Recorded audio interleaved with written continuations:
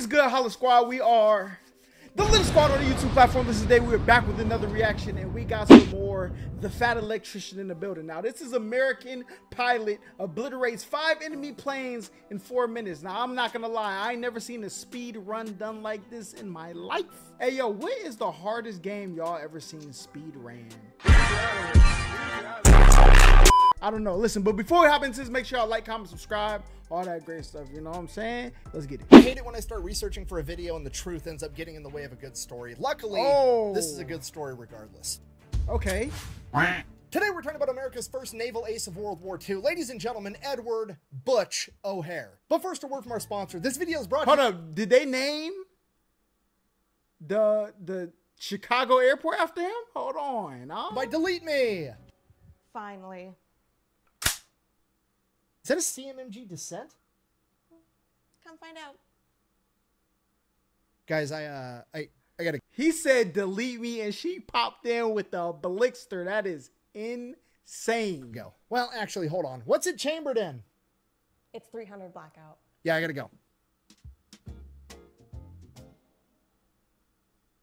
Sorry about that. Anyways, Delete Me is super straightforward. You give them money, they make sure that all your personal information isn't being sold on the internet by data brokers. You see, data brokers are legally required to stop selling your information if you submit an opt-out request. However, submitting an opt-out request is different for every different data broker firm, and they make it as difficult as possible, and Delete Me does all of it for you automatically. Then, after they do delete all your information from data brokers, they continue to monitor all of those... I need to do that because Scam Likely has been blinging my line, all right? Data brokers, in case your information does get relisted again, they will automatically... But shout out whoever invented that.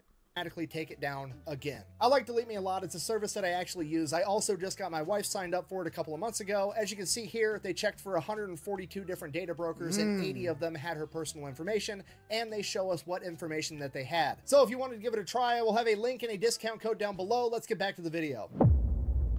Easy Eddie, right? Now, our story actually begins with his father. Sound like something people take right before they hit like EDC or something. Once upon a time in 1893, Edward Joseph O'Hare, EJ for short, was born in St. Louis, Missouri as the son of 2 first-generation Americans that had just come over from Ireland. He spent his entire childhood in St. Louis, and then in 1912 he would meet his wife Selma. They would end up getting married, and then they would live in an apartment above a grocery store that was owned by Selma's father. Okay. Shortly after that, in 1914, Selma would give birth to their first child, Edward O'Hare, that would later come to be known as Butch. Butch would also get 2 little sisters, Marilyn and Patricia, and by all accounts, they had a really happy little family. Okay, fast forward 1923, EJ takes the Missouri State Bar, he passes it, becomes a lawyer, and almost immediately gets this new client by the name of Owen P. Smith, and he is the commissioner of the Greyhound Racing Association for the entire nation. And he needs a lawyer because he needs to patent his new invention, that little electric rabbit that goes around the dog racing track that all the dogs chase. So EJ gets that done for him, and then Owen decides that he wants to keep him around, so he makes him a business partner because he needs a good lawyer that's going to be able to help him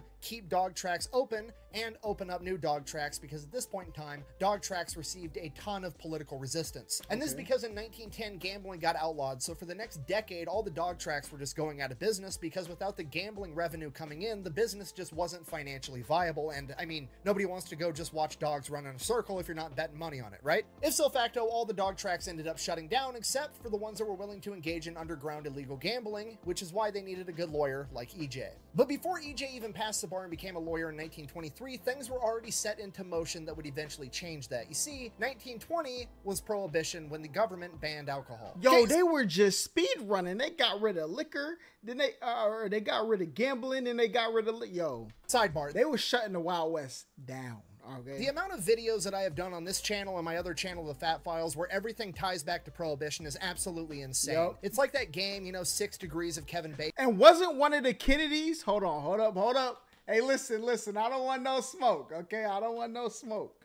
But, okay, wasn't somebody, how can it, hey, y'all know what I'm trying to ask, okay? One of them came up during Prohibition, okay? That's all I'm asking. Where every single person on the planet knows Kevin Bacon within 6 relationships. I can do any historical event and tie it back to Prohibition somehow, in some way, in some fashion. I know it's possible. Take a look at this. Jesus Christ. I mean, just off the top of my head from videos that I've already covered, Prohibition is directly we got to get on that responsible one. for Domino's not going bankrupt in 2012, every American warship having an ice cream machine on it, that time that America had multiple ships completely dedicated to just making ice cream and distributing it to the Pacific Theater in World War II, the fact that there's 7 billion pounds of cheese in underground caves all over America, the fact that every dairy farmer is required by law to pay into a giant advertising fund so that they can advertise milk, which is where Got Milk came from, pretty much all the IRS codes regarding tax evasion, and now this story as well is also brought to you by Prohibition. That one time that the US government tried to ban alcohol and failed miserably. Now, as we all know, after alcohol got banned, organized crime stepped in. They started distributing alcohol, they established speakeasies, they had bootleggers, they manufactured their own booze, and they Hold up, that's how speakeasies became a thing? Is people trying to do like underground like liquor drinking? Hold on. Hey, we learning something today. A ton of money while they did it. And by 1925, they had gotten so wealthy and so powerful that they were actually able to buy off politicians and law enforcement, and they were able to get away with whatever they wanted. And they were looking for more ways to make even more money, whether it was legal or not. And one of the things they decided that they wanted to do was to get into gambling via dog racing tracks. And now that they had politicians on their payroll, they would actually be able to get the building permits, build all new dog racing tracks, and not be busted for gambling by the law enforcement because they were paying off them too. So you're a big time mobster that wants to get involved in dog racing. Money's not going to be an issue. Getting building permits from politicians isn't going to be an issue, and the law enforcement's going to leave you alone. What's the last thing you need? You need somebody that knows how to run a dog racing track and one of those stupid electric rabbit things, right? Right. So that's what they do. The mobsters go and they get a hold of Owen Smith and his legal consigliere, E.J. O'Hare. And when I say mobsters, I just mean the first big time guy to figure all this out and put the plan together, and that was a gentleman from Chicago by the name of Al Capone. Bro, listen, Chicago, O'Hare, hey, listen. If I had to pull my parlay right now and say the name came from this, that's what I'm gonna do. Now I don't know. I might get proven wrong, but let's see. Yeah, EJ and Owen are now partnered with Al Scarface. Capone. Crazy. Definitely looks suspicious. And his Southern Italian heritage raises some flags. Using Capone's connections, they end up building dog tracks in Chicago, Miami, and Boston, and they make a ton bro of money. And this goes on for years, insane. and EJ ends up earning his new nickname from the mob, Easy Eddie. And back at the O'Hare house, they go from, doing pretty okay financially to being very wealthy very quickly. And despite EJ, Easy Eddie, dad, being in bed with the mafia and working with Al Capone, when he's back home, by all accounts, he is a terrific father to all three of his kids and a great husband to his wife. But Butch, his son, is the absolute apple of his eye. They have a really special relationship. Using all this new money he has, he goes up, he takes him camping, teaches him how to shoot guns, and then he even gets into flying airplanes, loves taking Butch up into the airplane with him, and sometimes even letting him take control of the plane, and Butch falls in love with both flying and shooting guns. That's fine. And this goes on for years, being a bad guy for a living and being a good dad back at home. So fast forward in 1927, Owen P. Smith ends up passing away. Now, since his business partner just passed away, he acquires the business and the patent to the electric rabbit, and this is where things get a little controversial depending on which source you want to read. Some sources imply that he swindled Owen's widow out of the patent and out of the money, and some other sources say that he basically paid her out. Which, to be fair, both of those are completely possible. He is a crooked lawyer working for the mafia, and also it's pretty standard. I was gonna say, if anybody was gonna get that from up under her, it was the lawyer. Okay, so look, he might be a good guy, he might be a bad guy, who knows? Maybe he wrote it in previously. Practice that if you were in a business partnership and your partner passes away, that you buy out his shares and you acquire the entire. He had that first or right refusal. You know what I'm saying on there? Hey. Legal terms. So you can go ahead and pick whichever one you like more for that. Now, it's also at this point in time, right around 1927, that Easy Eddie and his wife Selma come to the realization that their son Butch is adapting a little bit too well to their new life of luxury. I mean, they have enough money to give their kids anything they want. The problem with Butch is all he wants is to sit in the house, read books, and eat donuts 3 times a day. He's 13 years old, and he's already starting to get fat and kind of lazy. And one day he reaches peak laziness when he asks his mother at the age of 13, "Hey mom, can I borrow the car to go to the bakery?" The bakery is literally 4 doors down where he buys his donuts. What? He didn't want to walk like 60 feet to go get a box of donuts so he could eat it. At that point, his parents realized that they had a problem on their hands. So they do what any good parents would do. They come to him with love and compassion, and they hold his hand and they look deeply into his eyes and say, tell walk him, down to that "It's bakery." okay, I'm just fucking kidding." They sent his ass straight to military school. It's a fat camp. Are you? Bro, I remember I put my girl on the movie Fat Camp. Oh, she sleeps. She's not even hearing me, right? She put me on. I watched Fat Cam for the first time this year, I think. Banger. Crazy? No way! So he gets shipped off to Western Military Academy in Illinois. Fast forward 3 years, 1930. Butch is in his junior year of military school, and he absolutely loves it. He's not much for conventional sports like football or wrestling. However, he did end up joining the water polo team, which he really enjoyed, and that's actually how he got his nickname Butch. And he has decided not only does he enjoy military school, but he wants to go on to be in the actual military. He wants to go directly into the U.S. Naval Academy. So that's what Butch is up to. Easy Eddie's still just raking in the dirty gambling money with Al Capone, so much so that in 1930, he buys a massive mansion that has an indoor skating rink and an indoor pool in this really fancy neighborhood in St. Louis. And this is the part where the truth kind of gets in the way of a good story, because when this story is usually told, there hasn't been all this context that I've already given you guys. It's literally just, they open up like, hey, there was this lawyer that worked for the mafia and Al Capone. His name was Easy Eddie, and he was the best lawyer around, and he's the reason that Al Capone got kept out of prison, okay? Which, right out of the gate, that's not true, okay? Easy Eddie wasn't Al Capone's lawyer. He happened to be a lawyer that was a business associate of Al Capone, okay? If Al Capone got arrested for a DUI or whatever, it wasn't like he was calling up Easy Eddie to come represent him in court. That never happened. Hey, but Easy Eddie was helping him get that bread to pay whatever lawyer was getting him out of.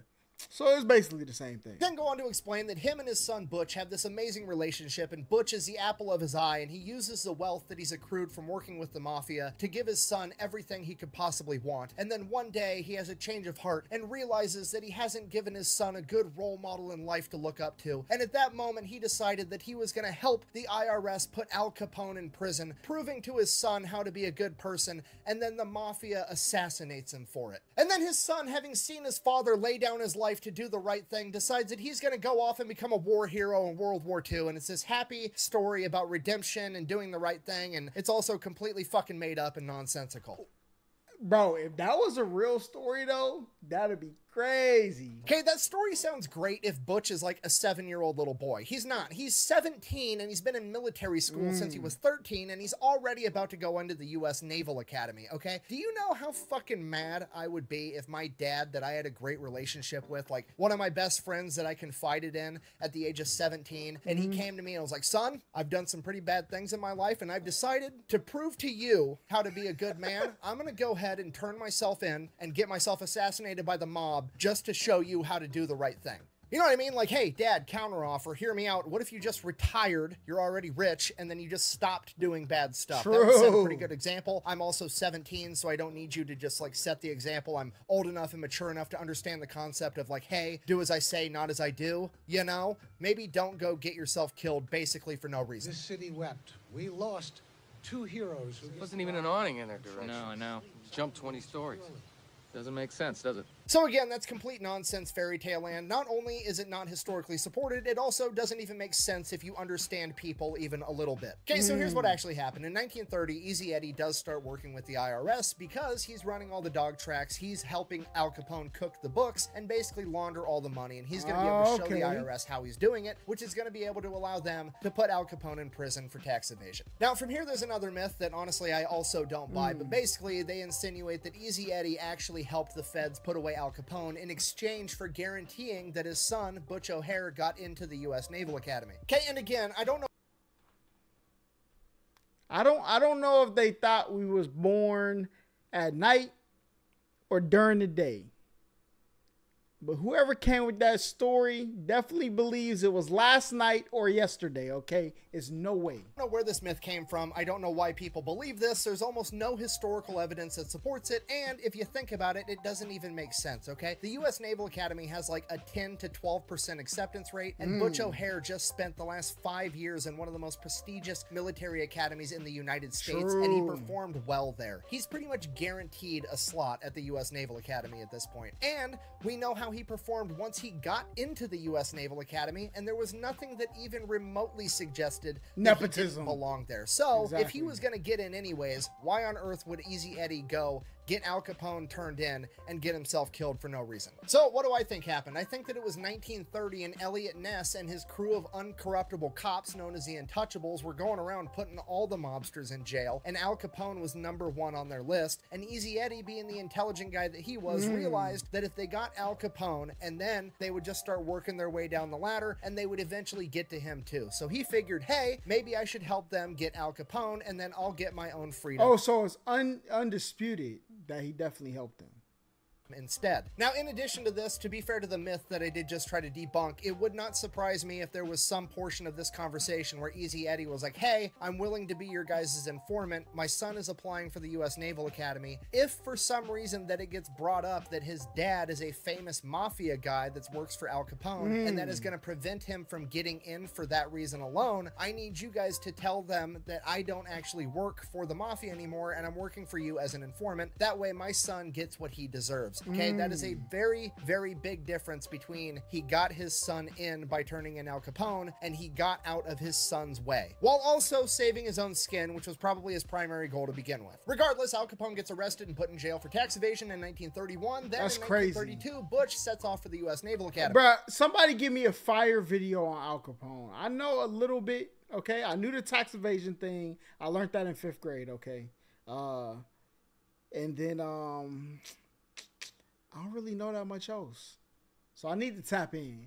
While attending the academy, Butch does a great job and goes back home every chance he gets to hang out with his mom, his dad, and his 2 sisters. Now, right around this time, Easy Eddie and Selma end up getting a divorce, and Easy Eddie actually moves to Chicago so he can be closer to the racetrack that he's running. Okay, fast forward 1937, Butch graduates from the Naval Academy, and he decides that he wants to go off to become a pilot. Here's the problem. You can't just go off to become a pilot right after becoming a commissioned officer after graduating from the academy. You have to serve a minimum of 2 years in the Naval Surface Fleet, so he sets off to do that, serving his 2 years on the battleship, the USS New Mexico. So he does that for the next 2 years while dad is back home running the dog tracks in Chicago. Then 1939 rolls around. He's done his 2 years worth of time in the surface fleet. He applies to get into naval aviation school and he gets accepted. And right as he is about to ship off to go become a pilot, he receives word that his father has been murdered on November 8th, 1939. Easy Eddie had just left his office at the dog track in Chicago and was driving home. And when he pulled up to a stoplight, 2 armed gunmen got figured out out who it 12-gauge was, man. shotguns and opened fire on him inside of his car. Eddie tried to escape, but he was shot multiple times and ended up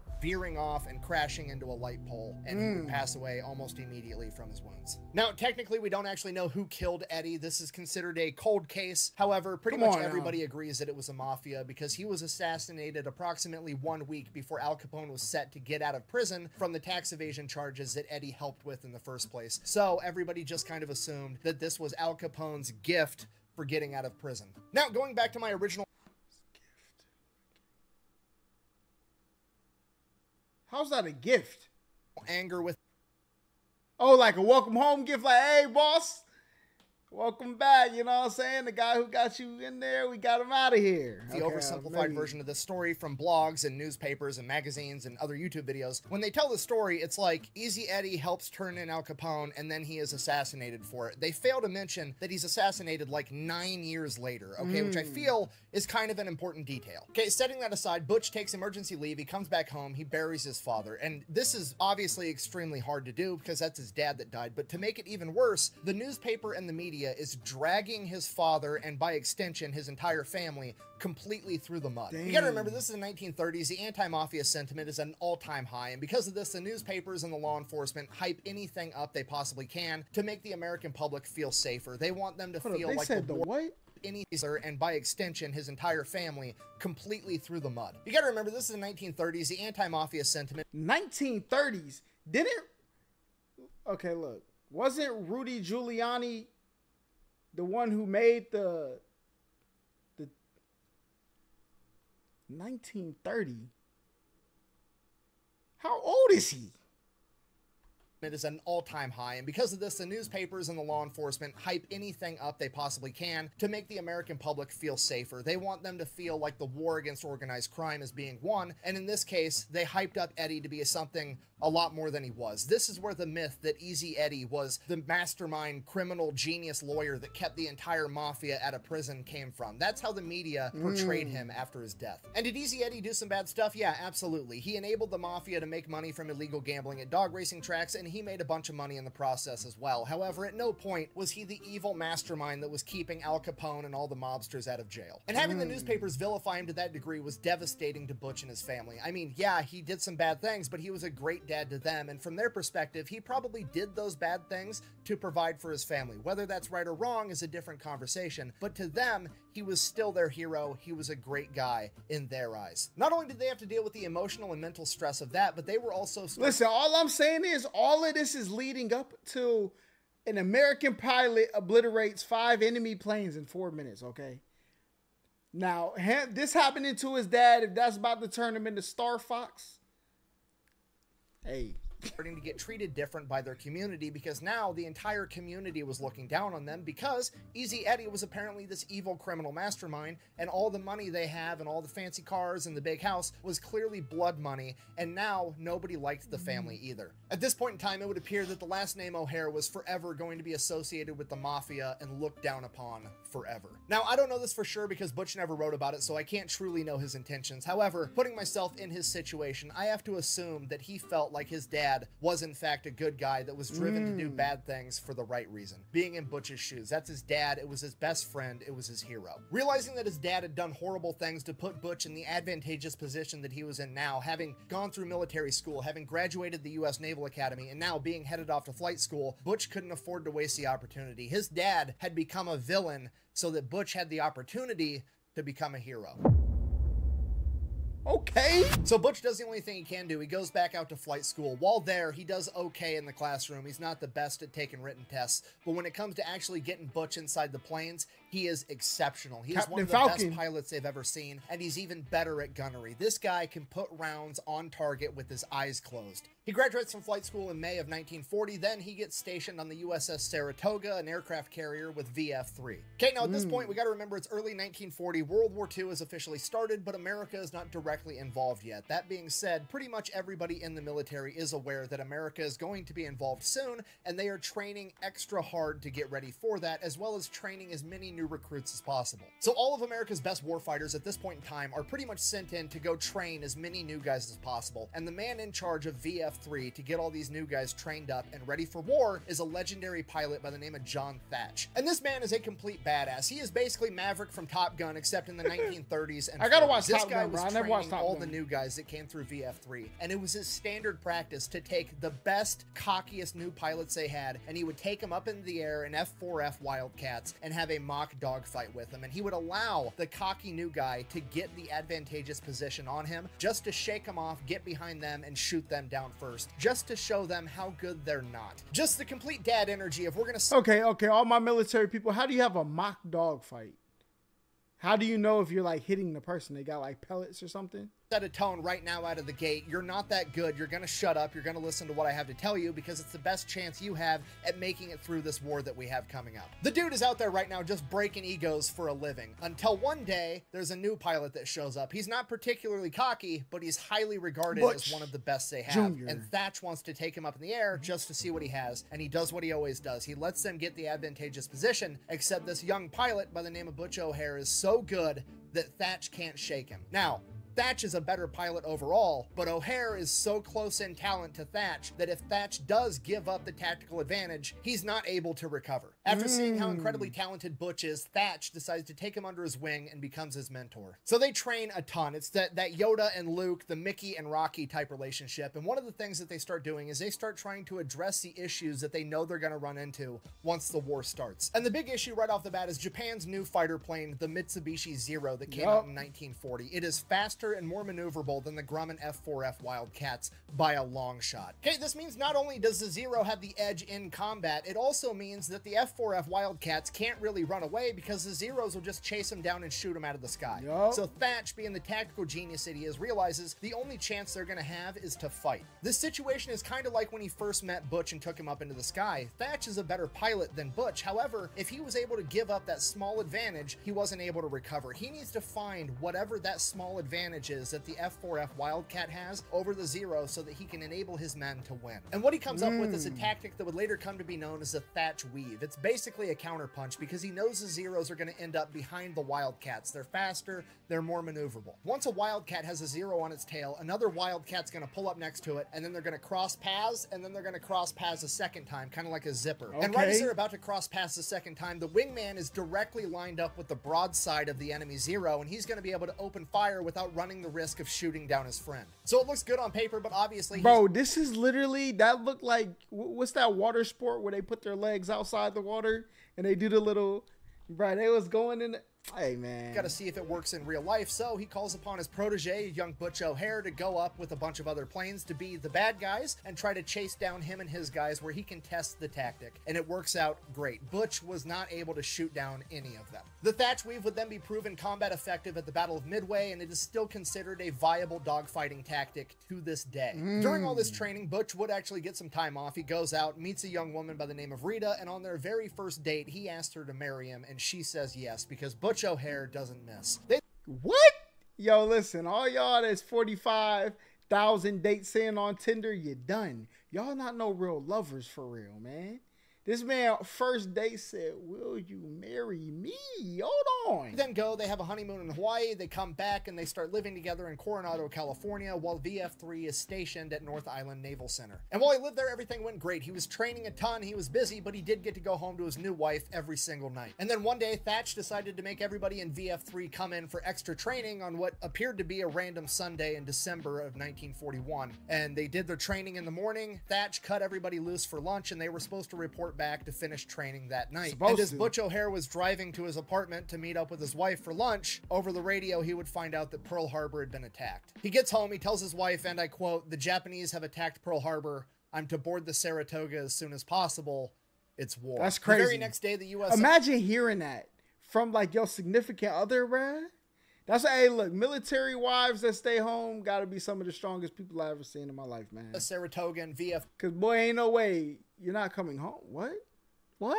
3 set off from North Island to go participate in World War II. On their way there, the world would find out about Wake Island, where 450 Marines and 1,200 civilian construction workers fought off the Japanese on a small coral atoll that the Japanese wanted to use as a forward operational base. In the initial defense of Wake Island, the Marines and the construction workers were able to sink 2 enemy destroyers and a submarine, repelling their entire force. And this is looked at as America's first victory over Japan, and it was a silver lining that the entire country looked to in the days after Pearl Harbor. Because of this, America would immediately send ships to reinforce Wake Island. However, the ships that were leaving Pearl Harbor had a humongous head start. Amongst the American ships making their way there was Butch O'Hare and the USS Saratoga, as well as the rest of VF3. Unfortunately, the American leadership would come to the realization they were not going to be able to beat the Japanese there, and they didn't want to risk losing any more ships than they already had in Pearl Harbor, and they were ordered to back off and not try to save the Marines and the construction workers at Wake Island. After 2 weeks of fighting, the Marines and the construction workers were forced to surrender. Those that did not die in combat were either executed or held as POWs for the remainder of World War II. Because of how brutally the Japanese treated the civilian construction workers, the American government realized that they couldn't rely on civilian contractors to do all their construction on forward operational bases in the future. And this is where the Navy's Construction Battalion was originally founded, aka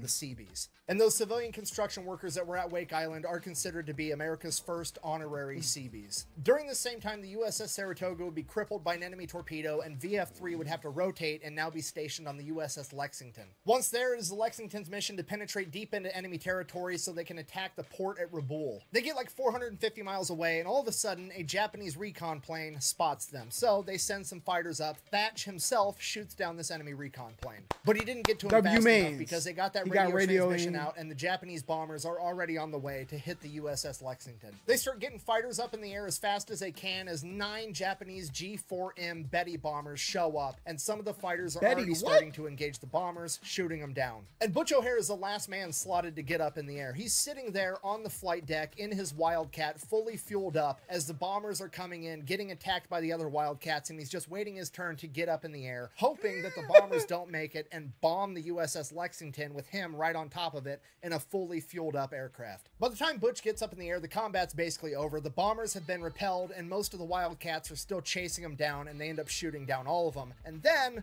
a second wave of bombers gets detected Oh on radar, my. and this is a humongous problem. You see, all the Wildcats are up in the air, and most of them Have have been them in the air fuel. so long that they're out of ammo Yep. and fuel, and once those planes return from chasing down that first wave, they're going to have to land. They're not going to be able to fight. By the time that second wave gets close, the only planes available with fuel and ammunition able to fight are Butch O'Hare and the guy that went up right before. Yo, don't tell me my man is about to take out the whole. He about the squad wipe. He said, "Look, y'all ain't saved me no kills in the first round. I'm about to get in my bag." Nah, this is nah. Butch about to go crazy, bruh. He's about to go crazy. For him, Duff DeFillo. So what do? They do the only thing they can do. Butch and Duff get next to each other, and they are about to engage 9 Japanese bombers in a double V formation, and Butch fires his guns just to make sure they're all working, standard procedure. Duff goes to fire his. All of them are jammed. Nah, there's no way. There's no way he about to 1v9? What? So Duff's out. It is now Butch O'Hare versus an entire formation of Japanese bombers all by himself. He's already running low on fuel, and he only has enough ammunition for 10 3-second bursts with his guns. He does not have enough ammunition to take down all of these planes, and even if he did, he doesn't have the time to do it all by himself. He needs to be as accurate as humanly possible, and that's exactly what he does. Using his expertise in gunnery, he is engaging engines and fuel tanks, and that is it. On his first pass, he manages to knock 2 bombers out of the formation. He then immediately goes into a second pass, engaging the first bomber he sees on the other side of the formation, critically damaging it as well, forcing it to drop its bombs early and peel away. He then engages the next bomber next to it, striking the fuel tank, causing it to blow up in midair. He immediately goes into his third pass, shooting down another 2 bombers before making his 4th pass, engaging another one. And while this is happening, the crew of the USS Lexington is just watching in awe as it unfolds before them. Watching? Refuel your planes, buddy, okay? The admiral on board said, and I quote, "All of us on the flight deck and the bridges became so intent watching the aerial battle that it was hard for us to concentrate on our duties. At the time, the entire ship's company burst into cheers as our fighter shot the bombers down into the sea. It was not as though they were in the midst of a life or death struggle, but at a baseball game." That's crazy. After his 4th pass, Butch was completely out of ammunition and almost out of fuel. The 4 remaining Japanese planes dropped their bombs, and all of them missed. All right. That wasn't so hard. In the span of 4 minutes, Butch O'Hare had pulled off the impossible, going toe-to-toe with an entire Japanese bombing He got 5 formation, and during kills that out of time, them. he was everywhere and nowhere all at the same time. The entire bombing formation, returning fire on Butch, managed to hit him with a total of 1 bullet. Butch was engaging the enemy so quickly from so many different angles that one of the surviving Japanese pilots said, and I quote, "Enemy planes swirled around us, zooming, banking, diving." Look, bro, you know, you ever got beat up by one person and you think you got jumped, you like, oh my God. It says, enemy planes swirled around us. By the time the 9 came, which is probably where this report came from, it was 1v9. That's crazy. Attacking us from all directions, not realizing that it was one man. Bro. Maybe One man. So the 4 remaining Japanese planes that dropped their bombs and missed, they peel off, they retreat. Butch goes to land, and as he goes to land, he drops his landing gear, and some new guy on the deck opens fire on him with a 50 caliber machine gun. Luckily, it was all misses. Butch gets out of his Wildcat, walks up to the guy that was just shooting at him. It's some new kid that is now just shitting his pants because he almost just killed the hero of the day. And Butch walks up completely cool, and he's like, "Son, I don't mind if you shoot at me. Just try not to do it with my landing gears down." Which is probably the politest way of calling this kid an idiot to his face imaginable, considering that he just shot at him with a 50 caliber machine gun. Like, "Hey kid, if a plane has its landing gear down and you're on an aircraft carrier, it's probably trying to land on you, meaning it's not an enemy. Why would you shoot at me?" Okay, now that the immediate threat is over, this has been like 30 minutes of straight chaos. How did he not see? We've got to figure out what all happened, where everybody's at, if they're okay. We have to get the planes ready in case there is another attack. There's a lot of stuff to do. So Butch, all the other pilots, and pretty much everybody else that would have seen anything goes in to get debriefed so the chain of command can try to figure out what all happened in this very busy couple of minutes. So Butch goes in and says, "You know, I shot up 7 of those planes really good. I'm pretty sure I downed 6 of them." To which the captain of the USS Lexington is like, "Actually, I'm gonna go ahead and only only credit you with 5 because after you pulled off after your last run, there was still 4 bombers in the air that dropped their bombs, and there was originally 9 to begin with. I do think that you shot down the other 5 though, because, well, pretty much everybody saw it happen. So now Butch has officially been credited with downing 5 enemy planes. This makes him an ace pilot and the first naval aviator ace of World War II. And at first, Butch doesn't think anything of it. He doesn't regard himself as being special. He doesn't think what he did was incredible. He thought he did exactly what anyone else in VF3 would have done if they were in the exact same situation.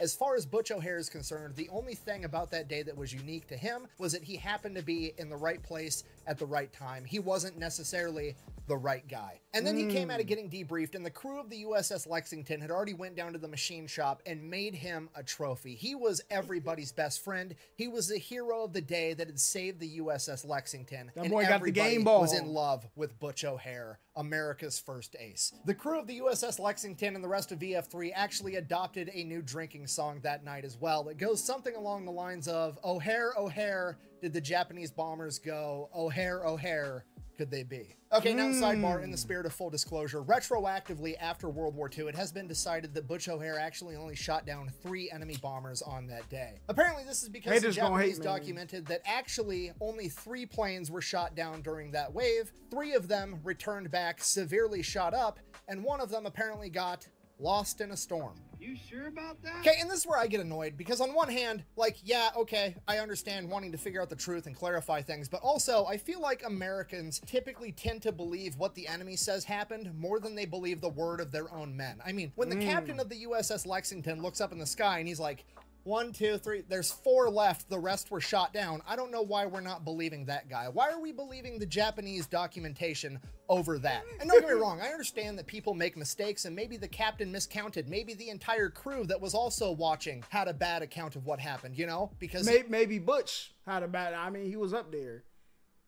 He's, oh, there's 1, there's 2. Like, I feel like he would be, you know, hey. The enemy never ever makes mistakes, just like the enemy that was under the impression that he was getting attacked by multiple planes all at once and they were everywhere all over the place, when in reality it was just Butch up there by himself. Okay, and I know this is crazy and I'm definitely biased, but I'm always going to be more inclined to believe the guys on my team than the enemy. But hey, whatever, I'm not the expert, that's one thing, whatever. Maybe everybody on the USS Lexington miscounted and the Japanese counted right. I guess that is possible. However, I will argue till I die that the Japanese pilot that got shot up by Butch O'Hare and then magically got lost in a storm that none of the other shot up planes managed to get lost in absolutely got shot down by Butch O'Hare, okay? I don't care if the storm did the last 5% of the damage. Butch should get credit for that, okay? It's complete lunacy to say anything other than that. I mean, for real, apply this logic to any other situation. Bro, it's like you're in Smash Bros, okay?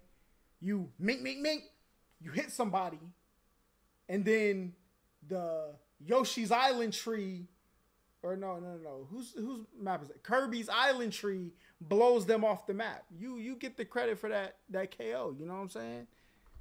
1 stock less for them. Imagine that you're at a party and there's an altercation that breaks out between Guy A and Guy B, and Guy A pulls out a gun, shoots Guy B in the chest 17 times, and then Guy B falls into the pool, okay? Are we gonna be like, oh, that guy drowned? No, Guy A killed Guy B, okay? That's obvious. I'm sorry, I'm getting distracted. I get super annoyed when there's some people that have nothing better to do with their lives than look back and retroactively nitpick and try to undermine the accomplishments of others. Honestly, Butch O'Hare probably wouldn't even care this much because all he cared about was saving his dudes. But also, he's a better man than I am, so whatever, moving on. Anyway, so over the next couple of days, things kind of return to normal-ish. However, the USS Lexington is still on mission. They're still making their way to Rabaul so they can attack this port. And then once they get there, they start launching raids. Now, Butch is pumped. He wants to get back up in the air. He wants more combat. That's what he's here for, right? However, it gets decided by Thatch that Butch and Duff are to stay at the USS Lexington while everybody else goes out and conducts raids. And the theory behind that was, or at least the stated theory as to what Thatch told O'Hare was, hey, we're leaving you guys to defend it because we know if everything goes bad, you two by yourselves can defend the USS Lexington against anything.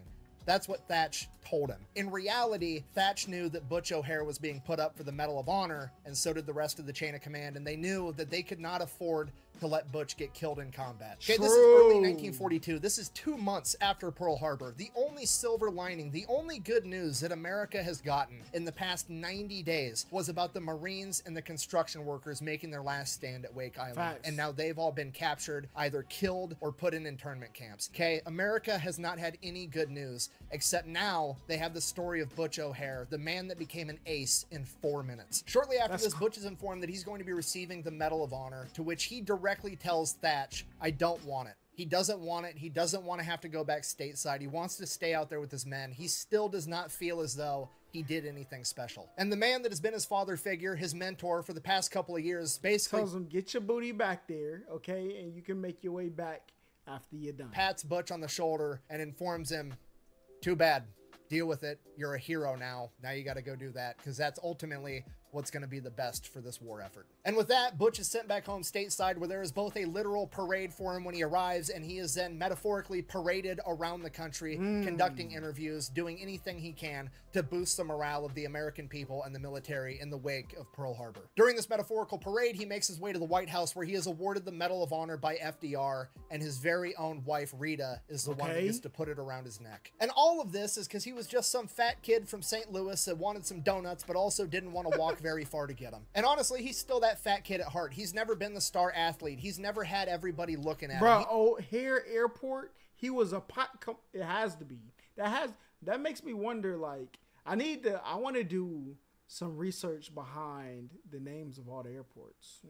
He's never stood in the spotlight for this long. And during this time, he is described as modest, humorous, inarticulate, very nice, and more than a little embarrassed by the entire affair. So he gets paraded around the country helping to sell war bonds until about June of 1942. Then VF-3 is actually set to come back to Hawaii for some R&R. And while there, VF-3's commander, John Thatch, is set to get a promotion and move on and advance his naval career. And he is going to be replaced by none other than his protege and war hero, Butch O'Hare. On June 19th, 1942, Butch O'Hare formally relieves John Thatch of command of VF-3 as he assumes command himself. John Thatch would then go on to say, and I quote, I know of no one I would rather see take my old command into new battles. Of course, referring to Butch O'Hare, and this meant more to Butch than winning the Medal of Honor.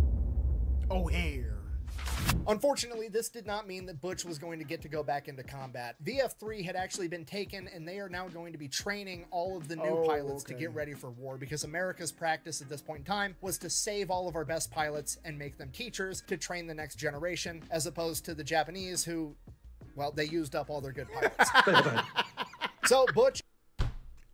Hey, nah, that's crazy. And the remaining combat veterans of VF-3 start training a bunch of new guys, and Butch officially becomes known as the King of Maui. Because, I mean, he's the war hero, everybody knows his name, he's training all the new guys, he's in charge. This guy is clearly the main character. And this is an important time because he's training the next generation of fighter pilots that he'll eventually take into combat, but he also gets to go home every night and spend time with his wife. And during this period, they end up having their daughter, Kathleen, that he gets to meet in March of 1943. With Butch leading all the training, VF-3 became known as Butch's Boys, and a lot of these pilots went on to become aces themselves, and they all had incredible things to say about Butch and the lessons that he was able to pass on to them. Then in August of 1943, VF-3 was reinstated as VF-6, and they were being stationed on the USS Independence, and they were being sent back into the Pacific Theater for combat. But unlike last time, Butch isn't going to have a plane that's outmatched by Japanese Zeros, because him and his men are not getting Wildcats, they're getting the new Grumman F-6F Hellcat. And I cannot stress to you enough what a big difference this is. The Wildcat is outmatched by Japanese planes. The Hellcat, on the other hand, will go on throughout the rest of World War II to rack up a 19-to-1 kill ratio. That's crazy. And now Butch and his boys got the new Hellcats, and they proceed to go and fuck shit up. First thing they do is they go and they launch raids on Wake Island and Marcus Island. Butch lands a couple of more air-to-air kills, solidifying his status as an ace,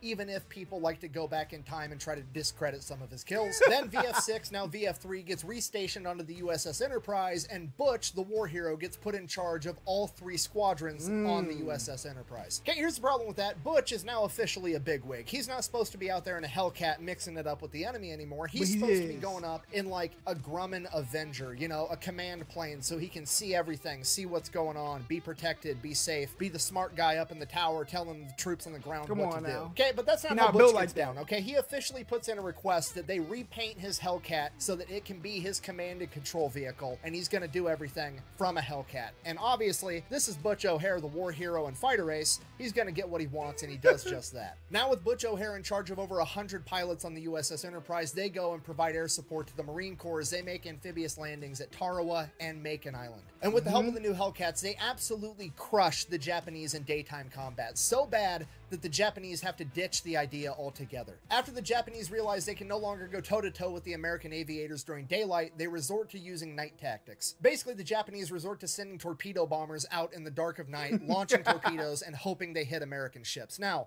it's not super effective because the torpedo bombers can't really aim. However, it's also effective in that the Americans also can't really send planes up to stop them because night fighting at this point in time isn't really a thing. Okay, you gotta realize this is 1943. Radars are still fairly new technology, and they're mostly being used on ground arrays, and recently they're starting to be used on big naval vessels. They can't cram one of these things inside of a fighter plane yet. So at best, all the Americans can do is use the radar on the ship to see the enemies coming and then essentially brace for impact. They are not going to be able to scramble their own fighters to go up without a radar because everything's relative up there, right? Even if the ship tried to tell the planes where the enemy was, like, is that my left or your left? Is that my guy or is that an enemy? They'd end up shooting more of themselves down than they would the enemy. It'd be complete chaos. So that's really all the Americans can do is just hope they miss. That was until Butch came up with a plan. What if we took the Avenger, it's a big plane, we crammed a radar into that and then sent the Avenger up with a bunch of Hellcats, and then as long as we could stay in formation, we would be able to tell in relation to ourselves where the enemy was. The Avenger could be like the enemies to the left, the enemies to the right, and everybody has the same left, the same right. The Avenger could guide everybody. Now, obviously, if the entire thing devolves into a giant dogfight, we're gonna have a huge issue, but we should be able to ambush them under the cover of night and stay in formation and hopefully not lose it. And we don't need to go chasing kills. We just need to prevent them from launching torpedoes at the ship. We just need to either shoot them down while maintaining our formation, or we just need to scare them off. So Butch gets permission from the chain of command. They shove a radar inside of a Grumman Avenger, and now he starts developing night fighting tactics, and his crew becomes known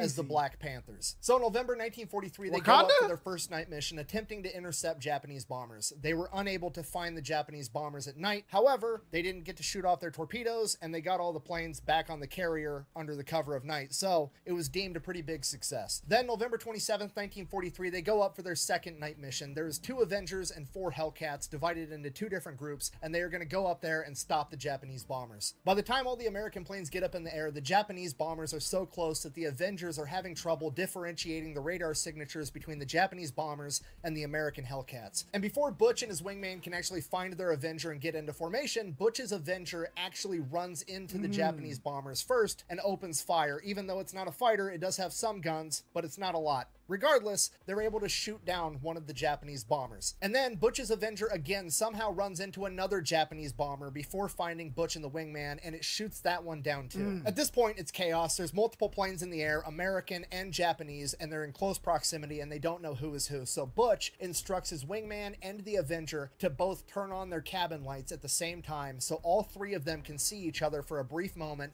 and be able to get into formation. So they turn the cab lights on for a brief second, they all see each other, then they turn them back off right away. At this point, the crew of the Avenger spots a Japanese bomber above Butch approaching him from the rear, most likely attempting to shoot him down. They radio to Butch that he has somebody on his tail, and they radio to the other Hellcat to send them forward to take out the bomber. Butch's wingman in the Hellcat speeds up, intercepts the bomber, opens fire, and the bomber opens fire on Butch. The bomber takes heavy damage and veers off into the darkness, at which point the crew in the Avenger radios, "Butch, we got him."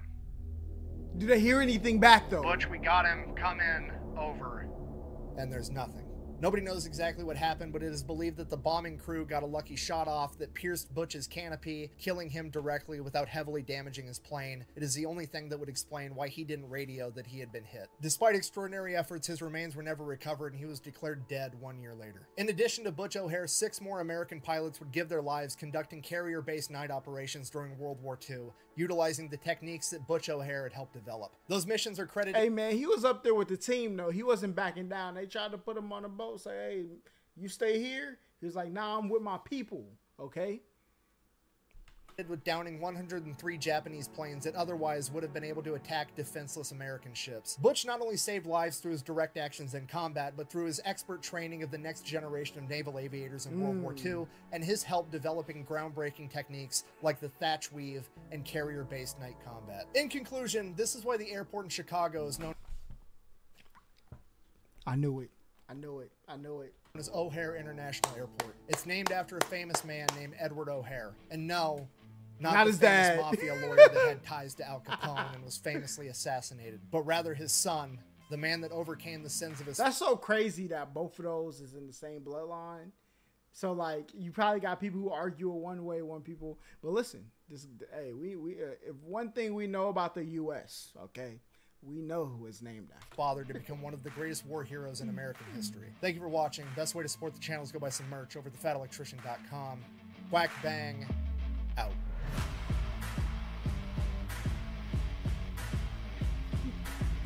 Hold on, there's no after? We were out there. Tell us about what happened in the Pacific that February afternoon. We were out there and we ran into a bunch of these Jap bombers. And we think we did pretty good with them. Are you thinking of yourself or hitting the other folks? Well, you don't have much time to think about yourself. The main thing you... Bruh, he was almost out of there, bruh. This is like the second or third story we heard somebody, they was doing excellent, all right? You know what I'm saying? We're waiting to get their happy ever after. And then... worry about is whether you can stop them before they get to your ship, because if you don't, why, you won't have any place to go when you do finish up. Bruh. I hate it when I... Legend, boy. That boy was cooking, I ain't gonna lie. He was cooking. Y'all let me know how y'all feel about this story down below. This makes me want to get into, like, not World of Tanks. What's the other one with the planes? I don't know. I want to play it with, like, a team of people and see if I could get good at it, okay? Because I never really played. The only military games I've ever played were, like, obviously army-based games where you're, like, your feet are on the ground, you know what I'm saying? Never, like, boats, planes, stuff like that. But ain't none of y'all trying to see me in Battleship, though. I do know that. Listen, pull out the board game. Let's play some Battleship. And I'm cooking, okay? I'm cooking that. Top 5 board game and guess. I know y'all remember that one. But listen, Fat Electrician with another banquet. Make sure y'all like, comment, subscribe, all that great stuff. And until the next time I see you, peace. So when the metal hit his mug, he just sunk in place. 100K Holla, chillin' Bahamas. Come home to your crib and throw in your mama.